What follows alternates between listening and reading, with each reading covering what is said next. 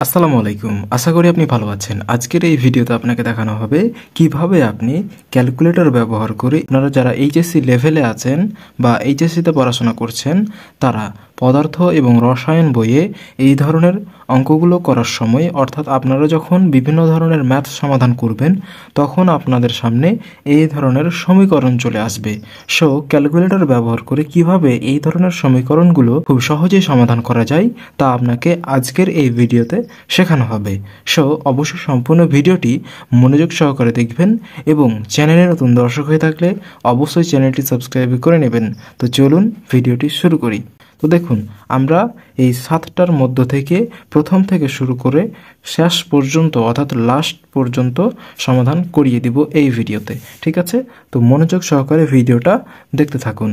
তো দেখুন, প্রথমেই আমাদের যে সমীকরণটা রয়েছে এই সমীকরণ সমাধান করার জন্য আমরা ক্যালকুলেটর প্রথমত অন করব। ক্যালকুলেটর অন করার পর মোডটাকে আমরা ক্লিয়ার করে নেব, অর্থাৎ ক্যালকুলেটর মোড ক্লিয়ার করব।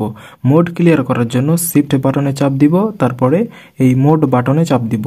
তারপর আমরা 2 নাম্বারে মোড লেখা আছে, আমরা 2-এ প্রেস করে ডাবল ক্লিক করব সমান চিহ্নতে। ওকে, তাহলে আমাদের ক্যালকুলেটরের মোডটা ক্লিয়ার হয়ে যাবে। সো এখন আমরা সায়েন্টিফিক মোডে নিব আমাদের ক্যালকুলেটরকে, তাহলে আমরা এই ধরনের সমীকরণগুলো খুব সহজে সমাধান করতে পারবো। তো কিভাবে ক্যালকুলেটরকে সায়েন্টিফিক মোডে নিতে হয় তো আসুন দেখে নিই। তো প্রথমত এই মোড বাটনে আমরা কতবার চাপ দিব? 5 বার। 1 2 3 4 5 5 বার চাপ দেওয়ার পর 2 নম্বরে দেখতে পাচ্ছি SCI। এই SCI এর মানে হচ্ছে সায়েন্টিফিক। সো আমরা 2-এ প্রেস করব। প্রেস করার পর এই কথাটার অর্থ হচ্ছে অর্থাৎ SCI 0 থেকে 9, অর্থাৎ আপনি 0 থেকে 9 পর্যন্ত টোটাল কতটি সংখ্যা চাচ্ছেন এইটা বোঝাচ্ছে। সো এখানে আমি 0 থেকে টোটাল 5টা সংখ্যা চাচ্ছি, অর্থাৎ মোট সংখ্যা আসবে 5টা। আমি 5টা সংখ্যা নেব, তার জন্য আমি 5 বাটনে অর্থাৎ 5 বাটনে চাপ দিলাম। আপনি যদি 2টা সংখ্যা নিতেন তাহলে আপনি 2-এ চাপ দিতে পারতেন, এবং আপনি যদি 6টা সংখ্যা নিতেন 6-এ চাপ দিতে পারতেন। জাস্ট আপনার উপর নির্ভর করে আপনি টোটাল কতটি সংখ্যা নিতে চাচ্ছেন। সো আমি 5টি সংখ্যা নিতে চাচ্ছি, তার জন্য আমি 5 চাপ দিয়ে দিলাম। সো এখন কি করব? অঙ্কটাকে তুলে ফেলবো। কিভাবে তুলব? 3 গুণিত 10 টু দি পাওয়ার 8। পাওয়ার উঠানোর জন্য এই অ্যারো বাটন এবং যত পাওয়ার তত চাপ দিতে হবে। তারপর ভাগ বাটনে ক্লিক করব। এখন আমরা একটা বন্ধনী দিব, এই অংশটুকু তুলে ফেলবো। তো কিভাবে তুলব? 5 7 5 গুণিত 10 ইনভার্স দেওয়ার জন্য এই পাওয়ার বাটনে ক্লিক করব এবং মাইনাস দিব, তারপরে আমরা 9 দিব। এখন আমরা আবার বন্ধনীটাকে ক্লোজ করে দিব। এখন আমরা সমান চিহ্নতে চাপ দিলেই আমাদের অ্যান্সারটা চলে আসবে। সো দেখতে পাচ্ছেন অ্যান্সার হচ্ছে যে 5.2 সামথিং গুণিত 10 টু দি পাওয়ার 14। সো এটাই হচ্ছে এই সমীকরণটার অ্যান্সার। সো আশা করি আপনি বুঝতে পেরেছেন। পরবর্তী যে আমরা ইকুয়েশনটা দেখব সেটা হচ্ছে যে 6.626 গুণিত 10 ইনভার্স 34 ডিভাইডেড বাই 1 গুণিত 0.277। সো এই ইকুয়েশন কিভাবে সমাধান করব? তো আমরা ঠিক আগের মতোই কি করব? আমরা অঙ্কটাকে তুলে ফেলব, কিন্তু আপনাদের যে পুরো ভিডিওটা মনোযোগ সহকারে দেখতে বলছি তার কারণ হচ্ছে যে এই ধরনের বড় বড় ইকুয়েশন কিন্তু আমরা ধীরে ধীরে সমাধান করব এই ভিডিওতে। সো অবশ্যই এই ধরনের ইকুয়েশনগুলো কিভাবে সমাধান করব তার জন্য পুরো ভিডিওটা দেখতে থাকুন। সো এখন কি করব? এই 2 নাম্বার যে ইকুয়েশন এটা কিভাবে সমাধান করব? 2 নম্বরে লেখা আছে যে 6.626 গুণিত 10 ইনভার্স কত আছে? ইনভার্স 34 ভাগ, আপনার যখন উপরের সাইনটা উঠানো হয়ে যাবে অর্থাৎ উপরের অংশটা উঠানো হয়ে যাবে তখন আপনাকে একটা ভাগ চিহ্ন দেওয়ার পর একটা অবশ্যই বন্ধনী ইউজ করতে হবে, তা না হলে আপনার অ্যান্সার ভুল চলে আসবে। সো অবশ্যই আমরা একটা বন্ধনী ইউজ করব। এখন আমরা 1 গুণিত 0.277 বন্ধনী দিয়ে ক্লোজ করে দিব। ওকে, সো এখন আমরা সমান চিহ্নতে চাপ দেব। অ্যান্সার হচ্ছে যে 2.39 1 গুণিত 10 টু দি পাওয়ার অর্থাৎ 10 ইনভার্স 33। সো এটাই হচ্ছে আমাদের এই ইকুয়েশনটার অ্যান্সার। সো আমি এর আগেও একটা পর্ব দিয়েছিলাম, ওই পর্বতে আমি দেখিয়েছিলাম একটু ডিফারেন্টভাবে, কিন্তু এই পর্বতে আমি খুব ইজিভাবে আপনাদেরকে দেখিয়ে দিচ্ছি, আপনি যেন খুব ভালোভাবে বুঝতে পারেন তার জন্য। সো এখন আমরা চলে যাচ্ছি 3 নাম্বার ইকুয়েশনে অর্থাৎ 3 নাম্বার সমীকরণে। সো 3 নাম্বার সমীকরণে দেখতে পাচ্ছেন লেখা আছে 6.626 গুণিত 10 ইনভার্স 34 ডিভাইডেড বাই 9.11 গুণিত 10 ইনভার্স 31 গুণিত 3 গুণিত 10 টু দি পাওয়ার 6। সো আসুন এটা কিভাবে সমাধান করব। তো আগেই বলে নিতে চাচ্ছি, আপনি এই ধরনের ইকুয়েশন সমাধান করার সময় আপনার ফিজিক্স কেমিস্ট্রি যখন এক্সাম চলবে তখন আপনাকে প্রথমত ক্যালকুলেটরটাকে মোড বাটনে 5 বার চাপ দেওয়ার পর সায়েন্টিফিক মোডে নিতে হবে, তারপর তখন এই অঙ্কগুলো সমাধান করতে হবে। তো আসুন আমরা 3 নম্বর ইকুয়েশনটা সমাধান করি। 3 নম্বর ইকুয়েশন সমাধান করার জন্য আমরা প্রথমত উপরের অংশটুকুকে লিখব 6.626 গুণিত 10 ইনভার্স কত দিব আমরা 34। এখন আমরা ভাগ চিহ্নতে ক্লিক করব এবং ভালোভাবে খেয়াল করুন, যখন আপনি নিচের অংশটুকু তুলবেন তখন আপনি একটা বন্ধনী অর্থাৎ ব্র্যাকেট দিবেন। এখন আপনি নিচের অংশটুকুকে সুন্দর মতোভাবে তুলে ফেলবেন। সো 9.11 গুণিত 10 টু দি পাওয়ার দেওয়ার জন্য অর্থাৎ 10 ইনভার্স দেওয়ার জন্য এই অ্যারো বাটনে ক্লিক করবেন এবং আপনি মাইনাস বাটনে ক্লিক করবেন। তারপর যত পাওয়ার আছে তত দিবেন। এখানে আমার 31 আছে, আমি 31 দিলাম। এখন আমি 3 দিব, তারপরে গুণিত দিব। এখন আমি 10 টু দি পাওয়ার 6 দিব। ওকে, এখন আমি কি করব, বন্ধনী দিয়ে ঘিরে দিব। এখন আপনার কাজ হবে এই সমান চিহ্নতে একটা চাপ দেওয়া। সমান চিহ্নতে চাপ দিলে অ্যান্সার চলে আসবে। সো এটাই হচ্ছে আমাদের কাঙ্ক্ষিত অ্যান্সার, 2.4244 গুণিত 10 টু দি পাওয়ার অর্থাৎ 10 ইনভার্স 10। সো এটাই হচ্ছে আমাদের 3 নম্বর ইকুয়েশনের অ্যান্সার। সো চলুন এখন আমরা আরও বড় বড় যে ইকুয়েশনগুলো আছে এগুলো কিভাবে সমাধান করতে হয় এগুলো আমরা দেখে আসি। সো দেখতে পাচ্ছেন এগুলো কিন্তু অনেক বড় বড় ইকুয়েশন, কিন্তু আপনাদের এইচএসসি লেভেলে এই ধরনের ইকুয়েশনই কিন্তু সমাধান করতে হবে। আপনাদের এই বড় বড় ইকুয়েশনগুলো কিভাবে সমাধান করবেন আসুন, ঠিক একই নিয়মে কিন্তু একটু ডিফারেন্ট আছে। খুব ভালোভাবে দেখলে আপনারা অবশ্যই বুঝতে পারবেন। ওকে, 4 নম্বর ইকুয়েশন সমাধান করার জন্য আমরা প্রথমত উপরের অংশটুকুকে তুলে ফেলবো। তো 6.626 গুণিত 10 ইনভার্স কত দিব আমরা 34 গুণিত 3 গুণিত 10 টু দি পাওয়ার 8। পাওয়ার উঠানোর জন্য এই অ্যারো বাটনে ক্লিক করার পর যত পাওয়ার আছে তত চাপ দিতে হবে। ওকে, এখন আসুন আমরা নিচের অংশটুকুকে কিভাবে তুলব। একটা ভাগ দিব, তারপরে আমরা একটা বন্ধনী দিব। এখন নিচের অংশে যা আছে তা তুলে ফেলবো।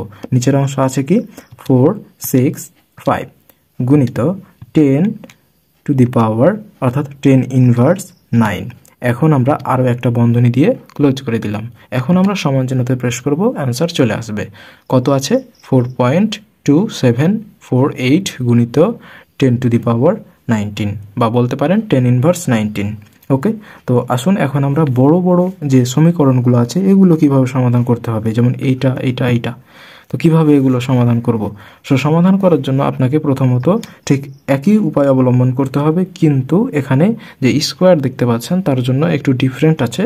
সো কিভাবে এগুলো সমাধান করব দেখুন, প্রথমত আপনি উপরের অংশ তুলবেন। এখন যদি কোনো সমীকরণে দেখতে পান যে উপরের অংশে একটা হোল স্কোয়ার আছে বা নিচের অংশে একটা হোল স্কোয়ার আছে, তখনই আপনাকে মনে রাখতে হবে যে আমাকে 2টা করে বন্ধনী ইউজ করতে হবে। তো কিভাবে, প্রথমে আপনি 2টা বন্ধনী দিয়ে দিবেন। এখন উপরের অংশে যা আছে তুলে ফেলুন। কি আছে 8.85 গুণিত 10 ইনভার্স 12 তুলে ফেললাম। এখন গুণিত 3 স্কোয়ার। এখন কি করব, একটা বন্ধনী দিবেন। ওকে, এখন আপনি একটা বন্ধনী দিবেন, তারপরে আপনি গুণ চিহ্ন দিবেন। এখন আরও একটা বন্ধনী এইদিকে দিবেন। এই দিককার বন্ধনী কিন্তু আপনি ক্লোজ করে দিলেন। এখন আপনি কি করবেন, এই দিককার বন্ধনী আপনি নতুন করে আবার শুরু করবেন। তার কারণ হচ্ছে এখানে একটা স্কোয়ার দেখতে পাচ্ছেন, সেই জন্য। সো 6.626 গুণিত 10 ইনভার্স 34। এখন আমি কি করব, একটা বন্ধনী দিয়ে দিব। এখন আমি স্কোয়ার বাটনে ক্লিক করব এবং আরও একটা বন্ধনী দিয়ে সম্পূর্ণটাকে আমি ক্লোজ করে দিলাম। দেখুন, প্রথমে 2টা বন্ধনী দিয়েছিলাম এবং লাস্টে 2টা বন্ধনী দিয়ে এটাকে ক্লোজ করে দিলাম। ওকে, সো এখন আমি ভাগ চিহ্নতে ক্লিক করব।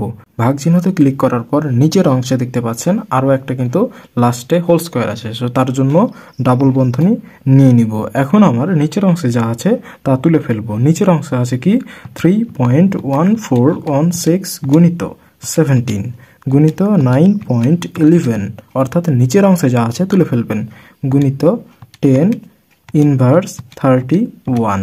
তারপরে আমি গণিত দিব। এখন গণিতে দেওয়াটা হচ্ছে ভুল। ওকে, তার কারণ আমাকে একটা বন্ধনী দিতে হবে, অর্থাৎ এই দিককার বন্ধনী আমাকে ক্লোজ করে দিতে হবে এবং আমাকে ডান দিককার বন্ধনীটা আবার শুরু করতে হবে। তার কারণ এখানে কি আছে, একটা হোল স্কোয়ার আছে সেজন্য। সো একটা গুণ চিহ্ন দিব, তারপর এই দিকে একটা বন্ধনী দিয়ে আমাকে নতুন করে আবার একটা বন্ধনী শুরু করতে হবে। সো 1.6 গুণিত 10 ইনভার্স কত আছে 19। তারপরে এখন আমরা আবার একটা বন্ধনী দিয়ে স্কোয়ার বাটনে ক্লিক করব এবং আরও একটা বন্ধনী দিয়ে ক্লোজ করে দিব। সো এখন আমরা এই সমান বাটনে চাপ দিয়ে দিব। ওকে, দেখুন তো সমান বাটনে চাপ দেওয়ার পর অ্যান্সারটা চলে এসেছে। সো অ্যান্সার হচ্ছে যে 2.80 সামথিং গুণিত 10 টু দি পাওয়ার অর্থাৎ 10 ইনভার্স 11। সো এটাই হচ্ছে আমাদের এই সমীকরণটার অ্যান্সার। সো চলুন এখন আমরা পরবর্তী সমীকরণের অ্যান্সারটা দেখে আসি। সো পরবর্তী সমীকরণে লেখা আছে কি, খেয়াল করুন, 2 গুণিত 3.1416 গুণিত 1 গুণিত 4.8 গুণিত 10 inverse 10 whole square divided by 1 গুণিত 6.626 গুণিত 10 ইনভার্স 27। সো এই সমীকরণ সমাধান করার জন্য প্রথমত আমরা, যেহেতু এইখানে আমাদের রয়েছে হোল স্কোয়ার, তার জন্য আমাকে প্রথমেই দুইটা বন্ধনী নিয়ে নিতে হবে। নিয়ে নেওয়ার পর উপরের অংশটুকুকে তুলতে হবে। সো 2 গুণিত 3.1416 গুণিত 1, এখন আমাকে একটা বন্ধনী দিয়ে ক্লোজ করে দিতে হবে, তার কারণ এখানে একটা হোল স্কোয়ার রয়েছে তার জন্য। সো এখন আমাকে আবার একটা গুণ দিতে হবে, তারপরে আবার একটা বন্ধনী দিতে হবে। সো এখন আমার যা আছে অর্থাৎ যে অংশটুকু আছে সেই অংশটুকুকে তুলতে হবে। 4.8 গুণিত 10 ইনভার্স কত আছে 10 স্কোয়ার বন্ধনী ক্লোজ। এখন আমাকে ভাগ চিহ্ন দিতে হবে। ভাগ চিহ্ন দেওয়ার পর প্রথমে আমাকে একটা বন্ধনী দিতে হবে, তারপরে 1 গুণিত 6.626 গুণিত 10 ইনভার্স 27। ওকে, আমরা এখন সমান চিহ্নতে চাপ দিয়ে দিব। অ্যান্সার হচ্ছে যে 2.1848 গুণিত 10 ইনভার্স অর্থাৎ 10 টু দি পাওয়ার 8। সো এটাই হচ্ছে আমাদের এইটার অর্থাৎ এই সমীকরণটার অ্যান্সার। সো এখন আমরা লাস্টেই যে সমীকরণটা আছে এটা সমাধান করব। সো কিভাবে, প্রথমে আমরা ডাবল বন্ধনী নিয়ে নিব, তারপরে আমরা 3 স্কোয়ার গুণিত, এখন কি করব, এখন আমরা যে উপরের অংশটুকু আছে সেটুকুকে আমরা আরও একটা বন্ধনীতে দিয়ে দিব। এখন 6.626 গুণিত 10 ইনভার্স 27 হোল স্কোয়ার দিব। এখন আমরা আরও একটা বন্ধনী দিয়ে ক্লোজ করে দিব। এখন আমরা নিচের অংশটুকুকে তোলার জন্য ভাগ চিহ্নতে ক্লিক করব, তারপরে ডাবল বন্ধনী দিব, তার কারণ এখানে একটা স্কোয়ার রয়েছে। সো এখন আমরা কি করব, তো নিচের অংশটুকুকে তোলার জন্য যা আছে এই অংশটুকুকে আমি তুলে নিব।